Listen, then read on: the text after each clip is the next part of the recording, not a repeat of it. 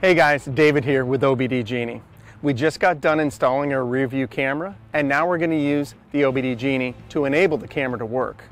What I wanted to show you today was how quick, simple, and easy the Genie is to use. Let's get started. Okay, so what we're going to do now is put the vehicle in the on or run position.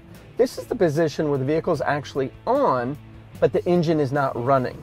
This goes for all Ford, GM, and FCA vehicles. The FCA includes the Chrysler, Dodge, Jeep, and Ram. Let me show you how.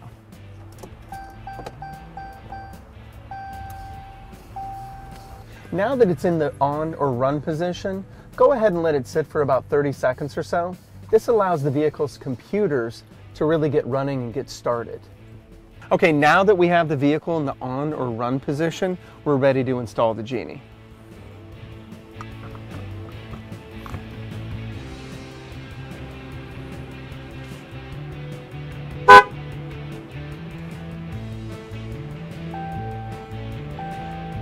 So now as you see, the Genie has gone to the green light. That means the programming is complete. Often in most vehicles, you may also hear the horn beep, just like we did here. That is just letting us know that, again, the programming is indeed complete. At this point, we can go ahead and remove the Genie and just stow away for safekeeping. If for whatever reason the Genie didn't go to a green light initially, simply remove the keys, let the vehicle sit for a couple of minutes, and then restart the process. Okay, now that we have our software, let's go ahead and put this in reverse to ensure that we do have our backup camera.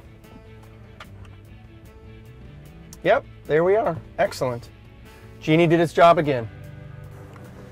So as you can see, simple and easy. Happens in a matter of minutes.